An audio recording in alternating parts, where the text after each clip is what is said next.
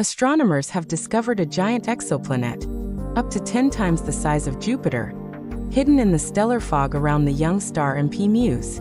This is the first time Gaia has detected a massive planet sitting inside a protoplanetary disk, the swirling cloud of gas and dust where new planets are born. By combining data from Gaia and ALMA, scientists found this monster planet, revealing how these giants form and carve paths around young stars.